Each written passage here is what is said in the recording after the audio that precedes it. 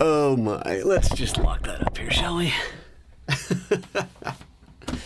Good morning, everybody. Good morning. Welcome to PhotoJoseph's Photo Moment.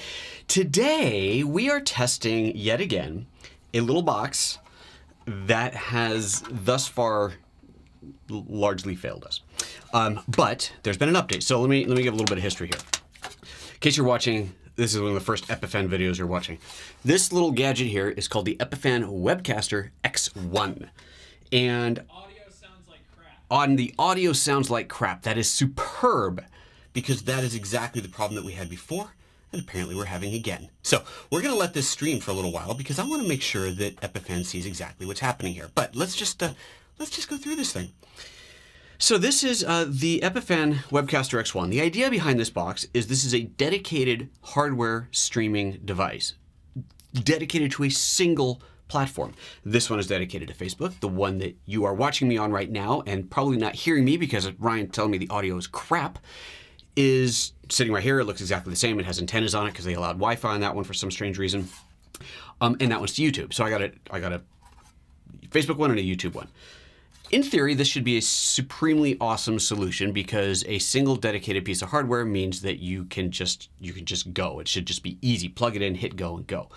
And the interface is not bad. It's actually an Android-based interface, and the interface is okay as far as how you configure things. It's a little weird. You have to connect a mouse to be able to do anything. It doesn't come with the mouse. You have to use a wired mouse. It doesn't have Bluetooth. Or in this case, I bought a Radio Shack wireless mouse with its own little wired transmitter, and that's what I can control this with. My Apple wired mouse would not work, go figure. But when I first got this thing, and we're talking October, November, or something like that, it didn't work. The audio was completely decimated on output. And I tried it on both devices. It was the same thing on the Facebook one and the YouTube one. No bueno. And so I went back and forth with them, and they finally came out and said, all right, we realize we have a problem. We're working on it. Okay. Well, fix was supposed to come in December, and then it was supposed to come in January. And then finally in February it came, and that update came earlier this week, and I'm writing that update now. However, from what Ryan is telling me out in the other room, the audio is not good, which means that the problem is still there. Now, their official statement on this was that in their rush to release, I should just read it to you. Let me find the exact statement to make sure I don't misquote them at all. But essentially, in the rush to release, they didn't do enough testing. And that's, not exactly the kind of thing you want to hear when you're spending a couple $100 on a box. So let's see here. The official statement was, okay. On the Webcaster X1 stutter issue, as it was referred to internally, as we added more features in our development, we exceeded the load of the processor and the abilities of the OS to manage multiple concurrent processes. It should have been caught in our verification, but in our haste to get the product to market, we missed the issue because of the video/audio used in verification was less susceptible to overloading the processor. Now, I'm not quite sure what that last part really means because you're feeding an HDMI signal into the box. That's it. That HDMI can come from a camera, come from a switching system, should be able to come from absolutely anything. At the end of the day, all that's going in is HDMI. HDMI is HDMI, I think. I mean, maybe I just don't understand the technology, but that's what's coming in. And so apparently they didn't test enough and it didn't work right. Now, for those watching live, if you are actually able to hear me, please do comment. And the reason, even if you're just saying hello, and the reason is because I am watching the Epiphan interface on my television, which I will show you in a moment, and I should be able to see those comments coming up there. I can see right now, I've got a thumbs up, I got 6 live viewers, and I'm really curious now to see the comment system come up on there.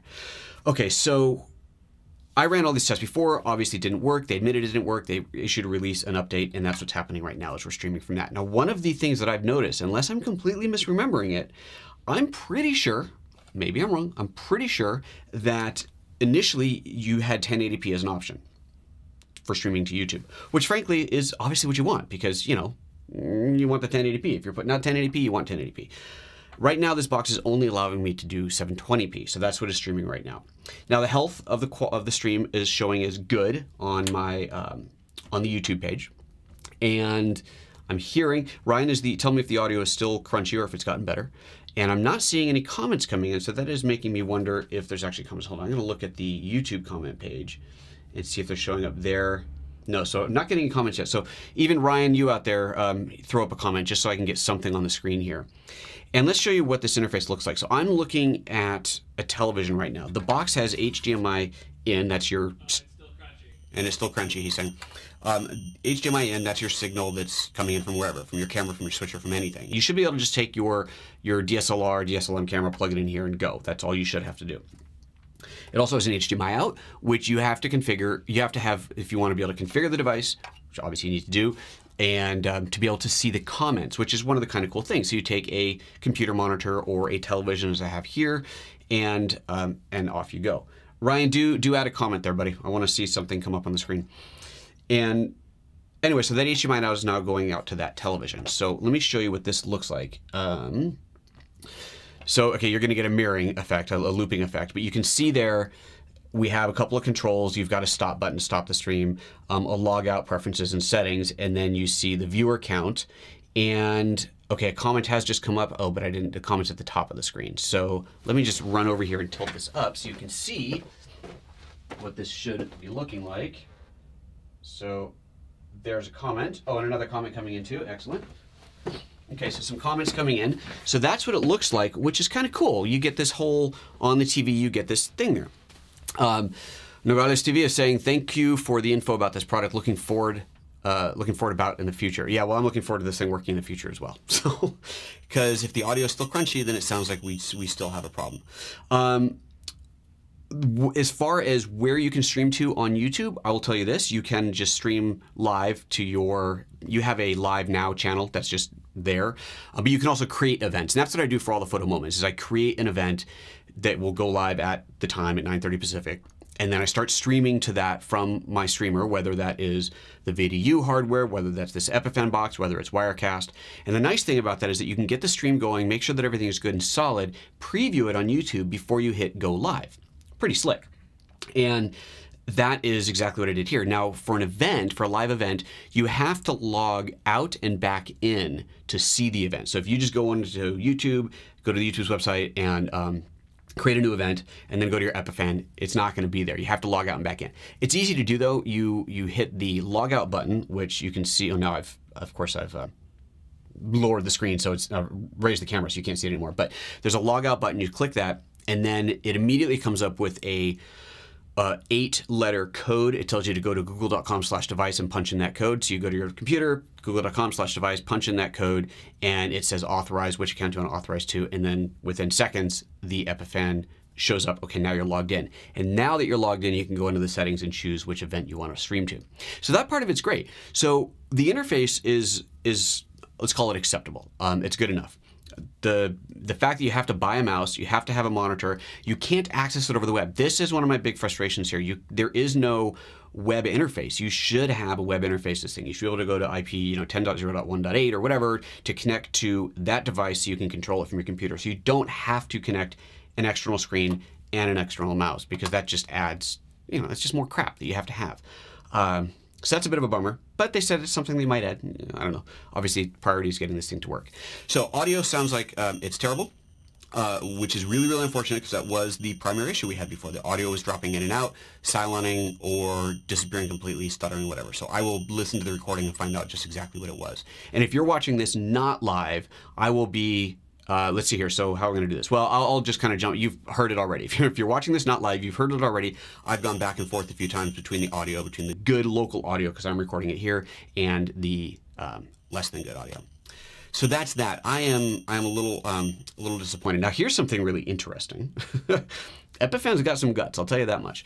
They've just released, or about to release, or have released a new box called, hold on, I gotta get this name right, the Pearl 2.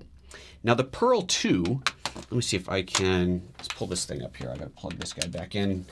I was trying to route the streamer through my switcher, and that worked, but then of course it did the mirroring thing, and it was like an infinite instant complete cluster, so that clearly didn't work. I kind of forgot about that little detail. Oh shoot, let me plug this back in too. So right before we went live, it was really funny. I'm running around like crazy trying to figure out how to get the signal through, and I got it through, but then realized the mirroring thing was happening. Okay, so let's go to the Epiphan website. Let's switch over to the computer, and Pearl 2, here we go, right on top. So this is a new product. This is a very high-end streaming product, $6,000 versus, what was, I even forget the price on this other thing. On the Epiphan products, come on, where's the Epiphan? I mean, where's the, here we go, X1. So 300 for the box that I'm using right now that apparently is still not working right. Double it and move it a decimal place, you get to $6,000, and they want me to play with one. They want me to talk about it. So we'll see. And this actually goes all the way up to $12,000 for the big rack-mounted. I don't know what the differences are.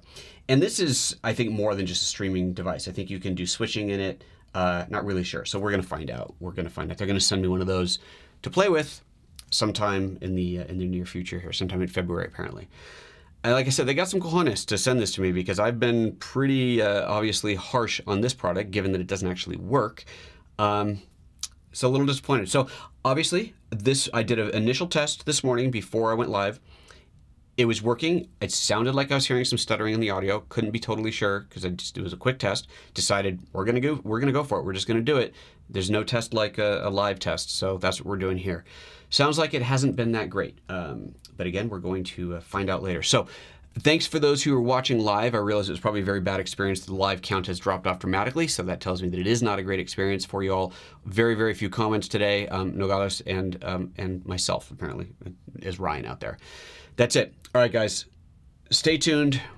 Hopefully we'll have more good news, better news at some point in the near future, but for now, it's not looking so good. Sorry. See you later. Bye-bye. Cheapest freaking mouse transmitter thing, like a $30 mouse, or no, $19 mouse from Radio Shack. Peace out.